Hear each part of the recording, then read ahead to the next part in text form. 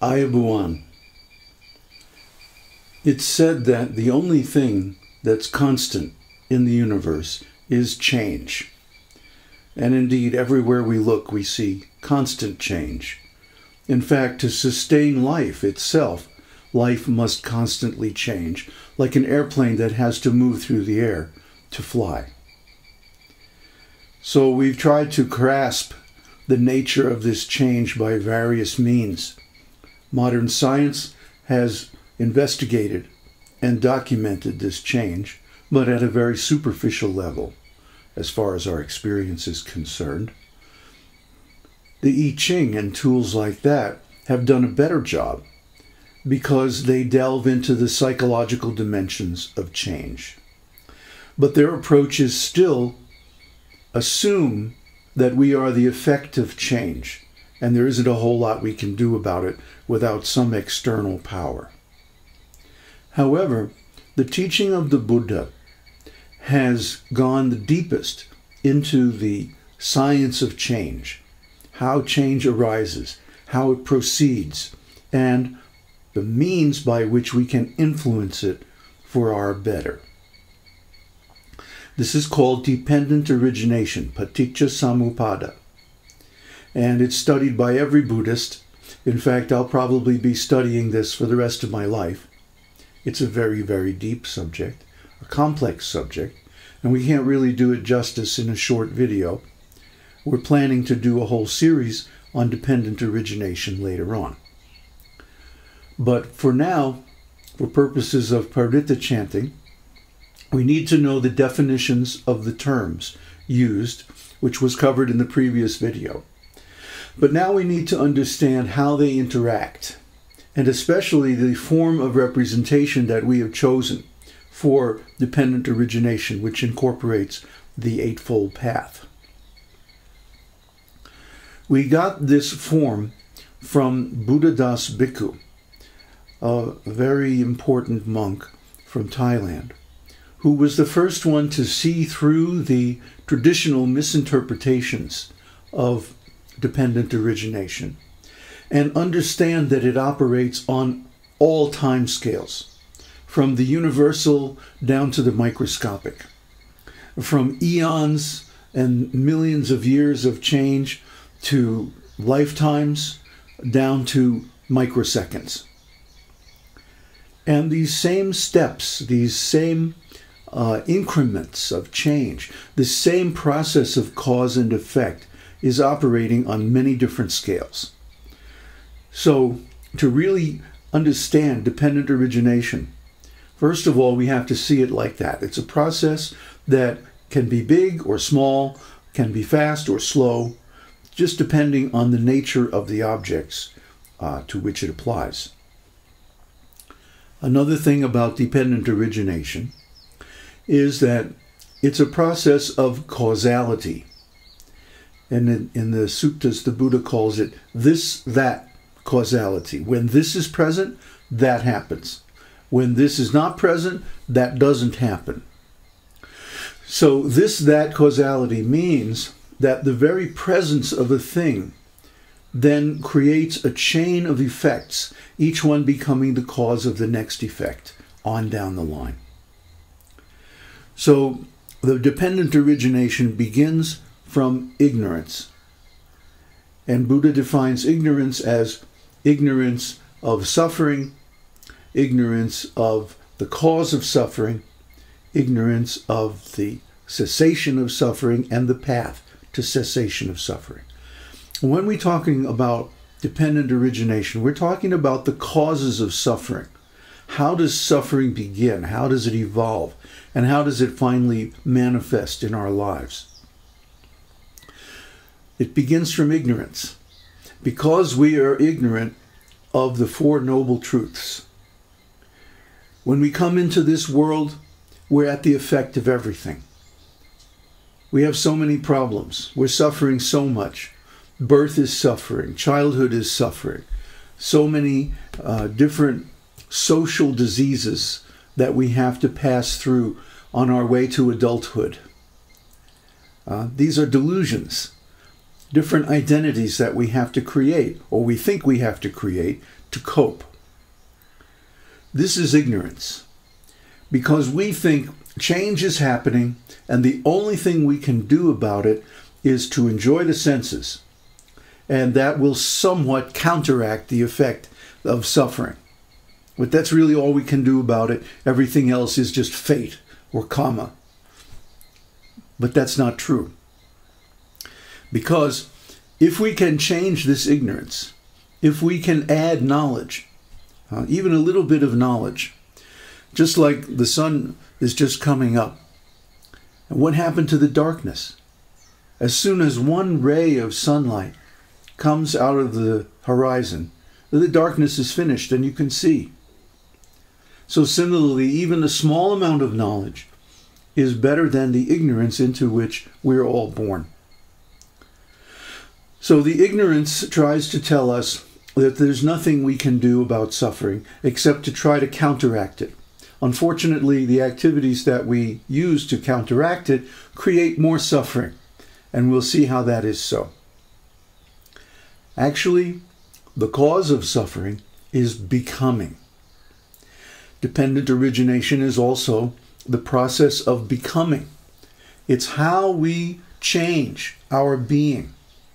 Our being is always there, but it goes through so many changes. For example, when we're born, we're just a tiny infant. Then we become a child. Then we become a young rascal. Then a teenager. Finally, if we're lucky, we reach adulthood. And then gradually middle age and old age and finally death. So these changes are going on inexorably by the influence of time. But what created those changes? The fact that we have a being in the first place. And because that being is subject to time, it's always changing. However, Buddha has a process of approaching the deathless, the perfect, and it begins from knowledge, specifically this knowledge of dependent origination.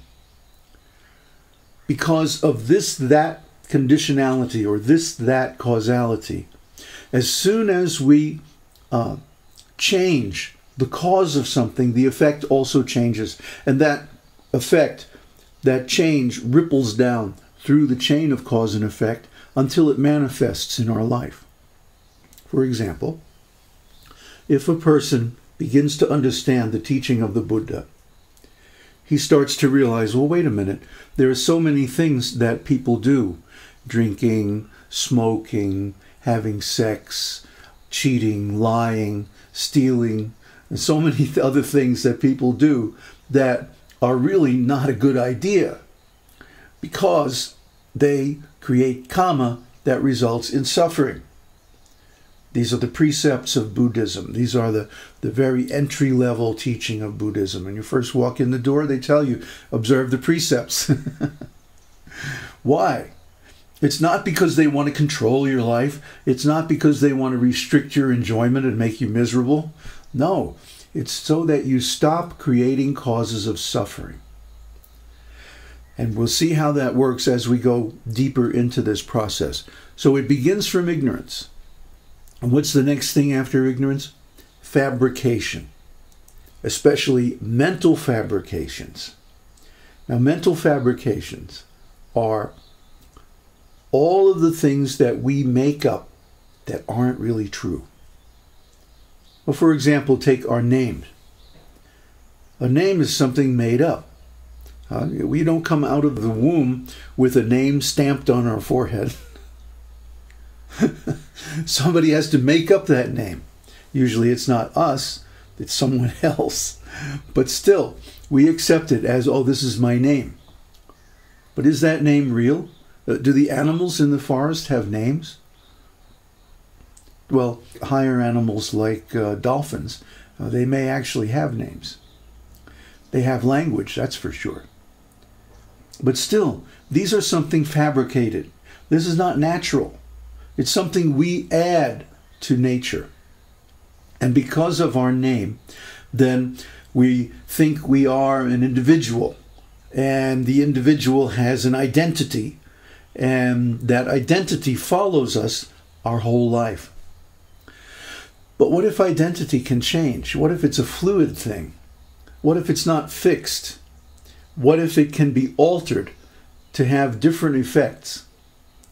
See, that's what we're getting at here. The process of dependent origination gives us the means to change things that we normally consider unchangeable. Our identity, our desires, our knowledge, our sense activities, and so on. And this can lead us to a higher state of being. So fabrications are there. Fabrications, let me give you an example of a fabrication. A corporation. 3 or 4 people get together and they say, let's start a corporation. There are numerous tax advantages and liability advantages and so on. It's a great idea. What do we do first? Create a fictitious name. It's even called this in the legal literature. And you apply for a fictitious name. So you make your fictitious name and then you incorporate under that name. And an incorporated entity is something that has the rights of a person, a legal person. However, it's not a person. Well, what is it actually? You might say, well, here's the corporate offices, and here's the factories, and here are all the workers. This is the corporation. No, that's not the corporation. That's people doing stuff in the name of the corporation. But the corporation, all it is an agreement. It's just some words on paper. It's something that people created. It's an abstraction that people created to do business. That's all. It's not a real thing. It's something like a child. A child may have a teddy bear or another, like Calvin and Hobbes. Huh? To Calvin, Hobbes is a real tiger, a big tiger, and they go around and have adventures together. And sometimes Hobbes will pounce on him, and they'll wrestle, and all this stuff is going on. But from Calvin's mother's point of view, Calvin's just a little boy, and he's got this little stuffed tiger that he drags around with him everywhere. So where is Hobbes' actual existence? It's in Calvin's imagination. And it's the same thing with our different abstractions like corporations, countries, political parties, philosophies, religions. Huh? These only exist in our imagination. They're software. They're just information. They're abstractions. They don't have a real concrete existence. And yet, people are willing to die for their religion. They're willing to die for their country.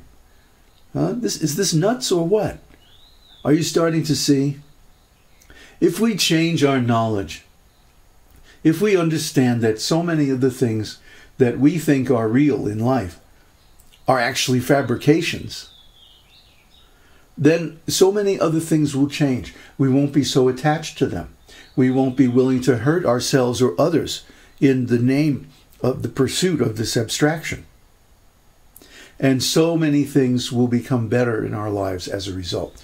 So this is just a small example of how the study of dependent origination can benefit us.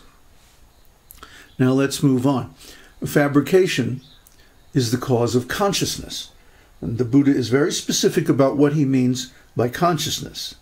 He says consciousness, eye consciousness, ear consciousness, tongue consciousness, nose consciousness, body consciousness, and intellect consciousness.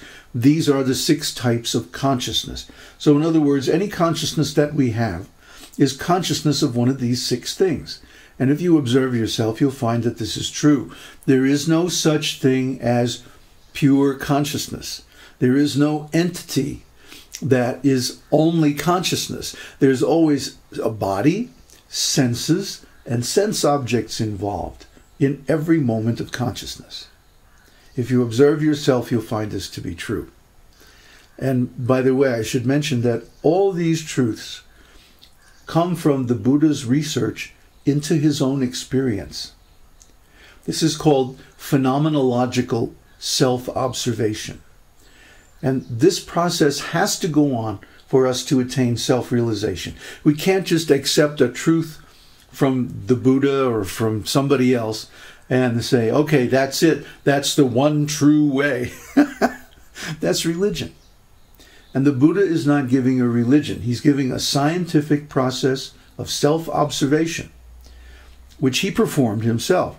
And if you follow the stages and you sincerely observe yourself according to the categories of observation established by the Buddha, you will see the same things. One of the things that you will see is consciousness is always consciousness of senses and sense objects.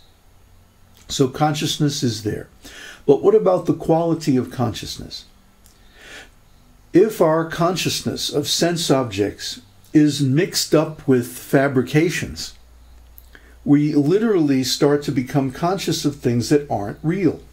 For example, mine. The idea of ownership, of acquisition of something. This is a total fabrication.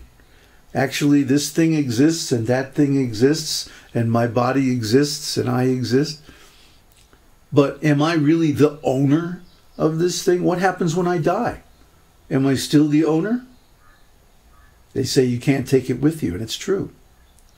So what is really going on here is that we have a process where we establish the idea of I as a fabrication, and then we establish the idea of ownership. And again, people are willing to fight and die over issues of ownership. It's said that 90% of the law deals with ownership, property, and its acquisition and disposition, and so on. So look how much time and energy we put into this idea, this abstraction of ownership.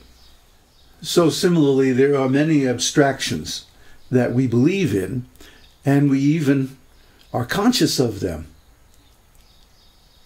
But this is synthetic consciousness. This is mental consciousness. Real consciousness is only of the senses and the sense objects and the primitive functions of the mind. There's so much that we create, that we fabricate. You know, one of the meanings of fabrication is a lie. So we lie to ourselves, we deceive ourselves, and then we deceive others by insisting that they believe in the same deceptions. And then we wonder, why am I suffering? Dependent origination lays it all out. So if we can overcome our ignorance and see our fabrications for what they are, all of a sudden we can understand so many classes of consciousness that we experience are actually illusions. And we can stop acting on them. Another feature of dependent origination is that as the chain of cause and effect comes down from ignorance, fabrication, consciousness to name and form and so on, it becomes harder and harder to change anything. Harder and harder to have an influence on the outcome. For example, earlier we mentioned the precepts of Buddhism, no stealing, no lying, and so on. Well, if you try to observe the precepts of Buddhism without changing your consciousness, it's going to be very difficult. It's going to be artificial. It's going to be a struggle. You'll fail. There's no way you can do it, because the animal desires will overcome any moral urge to observe the precepts. So, in order to observe these precepts, you could consider the precepts a test to see if you have successfully changed your consciousness. Because if you change something at the level of fabrication or consciousness, then it's very easy to influence the rest of the process. And the senses, the activities of the senses, craving, clinging, and becoming, and so on, automatically fall into line. It's an automatic process.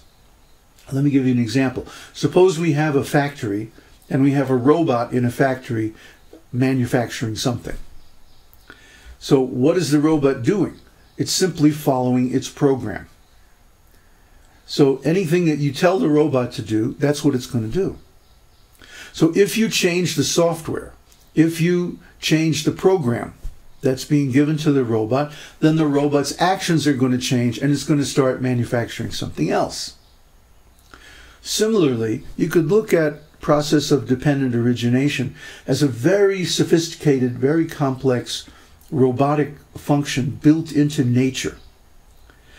And if you institute a change in the higher levels of the programming of the software, knowledge instead of ignorance, truth instead of fabrication, consciousness of the reality instead of consciousness of some abstraction, and so on, then very easily, effortlessly, in fact, the rest of the thing changes, and finally you find yourself with much less suffering than you had before. The other side of the diagram, the green buttons, are the things that happen when you change the things on the red side of the diagram. These are the stages of the Eightfold Path, beginning from integrity. What happens when you eliminate ignorance? You develop integrity. You stop lying, you stop cheating, you stop doing things that damage yourself and hurt others. And you begin the process of self-realization on the proper platform. So what happens when you finally stop fabrication of things that aren't real? Well, you reach contentment. How can you be content if you're always chasing these phantoms, these dreams that don't really exist? These false desires, these abstractions. So as soon as we stop fabrication, we reach contentment. As soon as we stop consciousness of these false ideas and fabrications, then we reach rapture. We become able to meditate. Did you ever try to meditate and sit down and look inside and there's just nothing? There's just black.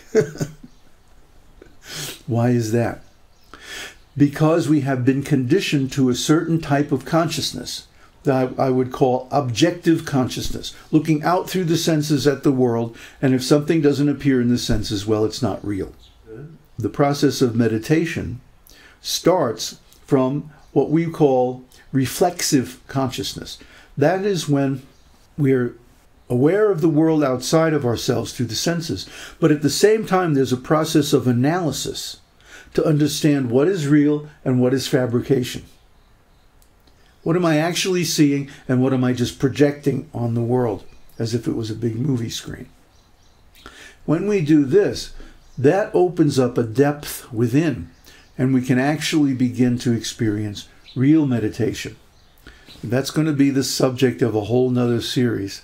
So I'm not going to get into that. But as soon as we let go of each step in the process of dependent origination, we experience a corresponding progress in self-realization.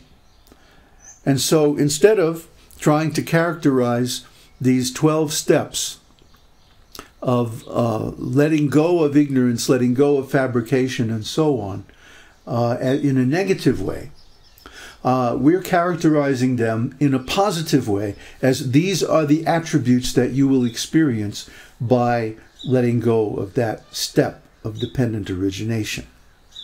The cessation of the process of dependent origination is known as crossing the flood. Dependent origination is the flood of becoming that leads to constant suffering in life. And the Eightfold Path is the raft by which we cross over that flood and attain the peace of Nibbana and unbinding.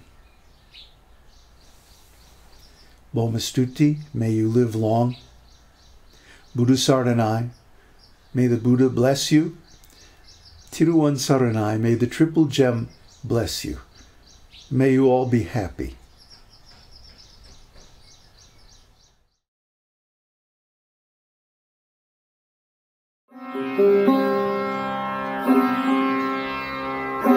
Mm-hmm.